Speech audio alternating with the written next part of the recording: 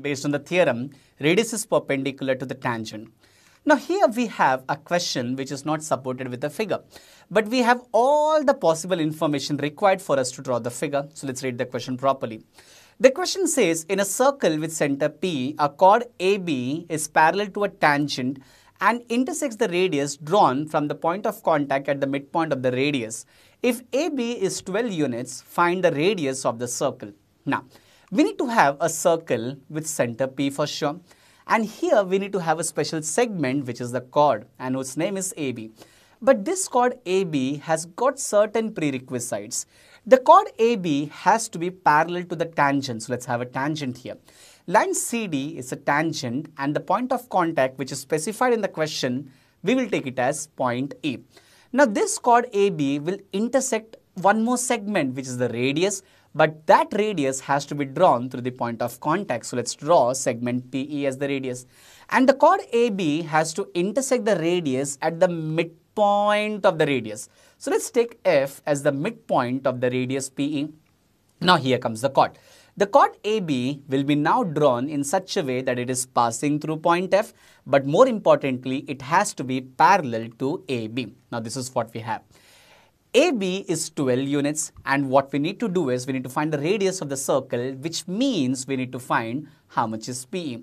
Let's see how do we approach the sum. Because PE is a radius at the point of contact, we already have a tangent and we know we have a property which says radius is perpendicular to the tangent. That means, children, we can now say that angle PEC will be how much? It will be 90 degree. Let this be result number 1 and the reason is radius is perpendicular to the tangent. But we further know that CD is parallel to the chord AB. This is given. And children, on the transversal PE, we see a special pair of angles. We see a pair of corresponding angles, that is angle PEC and angle PFA. Now because the lines are parallel, we know the relation between the corresponding angles, they are equal.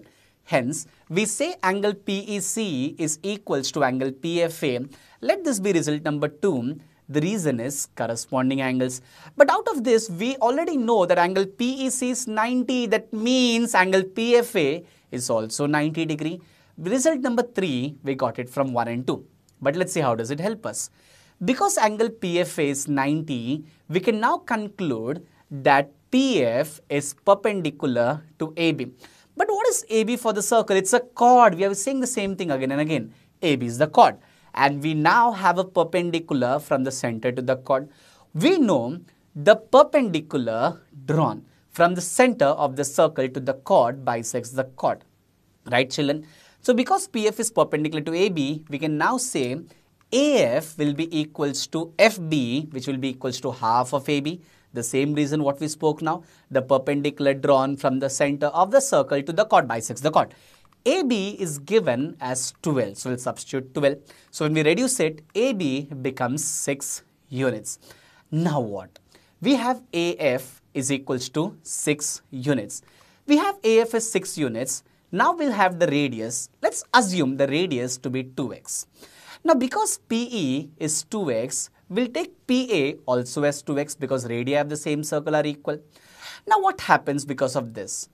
PA and PE are 2x units.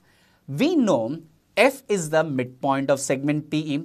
That means PF will be half of PE because F is the midpoint.